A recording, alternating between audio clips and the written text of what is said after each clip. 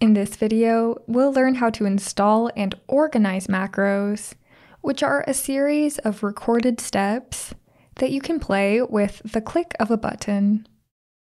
To practice working with macros, I've left a download link in the video description for 3 example macros, along with the photo I'm using.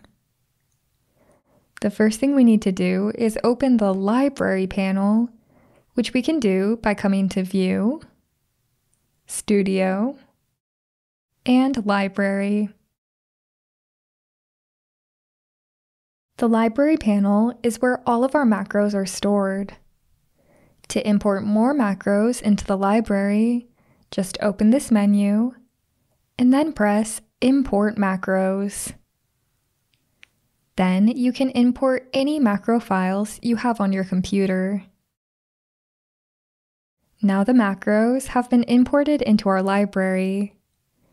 This means that the macros are now a part of the Affinity Photo app, so you can actually delete the macro file from off your computer.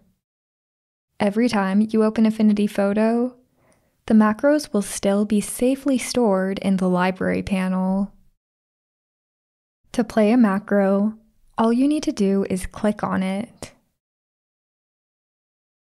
For the macros I've linked to underneath this video, each one will create a group at the top of your Layers panel, which can be turned on and off.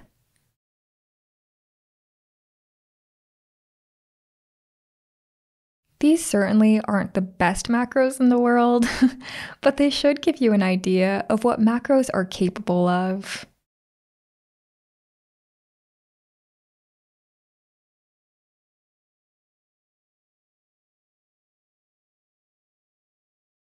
Over time, you might accumulate quite a few macros, so I also want to teach you how to keep your library panel clean and organized.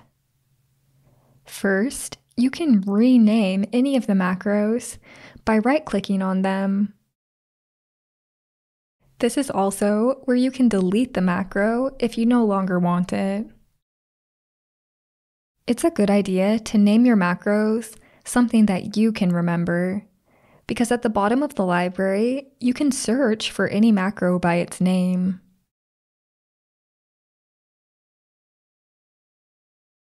As you might have noticed, all of our macros are inside of a group. These groups are called categories. Affinity comes with a category of default macros, and if you follow along with this video, you'll also have a category called Example Macros.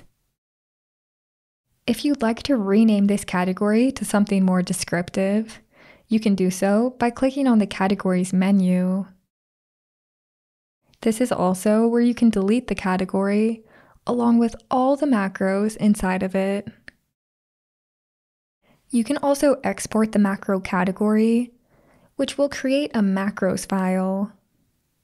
That's exactly what I did in order to share these example macros with you.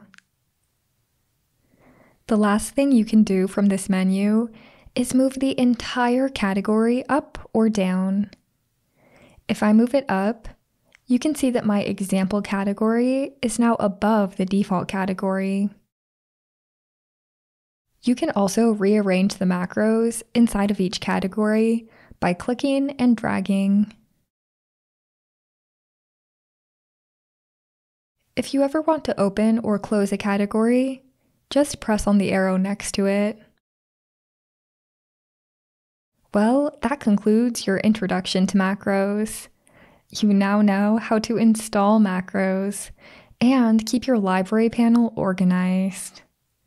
Thanks for watching, my friends, and I'll see you in the next Affinity Revolution tutorial.